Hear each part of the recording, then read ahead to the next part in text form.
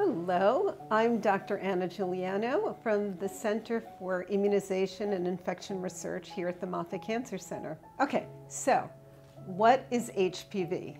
What is human papillomavirus? This is a DNA-based virus that is the cause of 6 different cancers in men and women.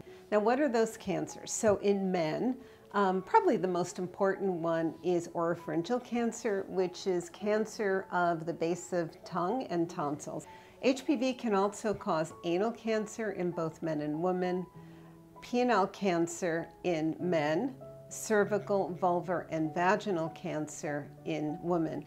And HPV also causes oropharyngeal cancer in women, but like I said, the burden is overwhelmingly in men, so I tend to think of this as a cancer that we're most concerned about for men.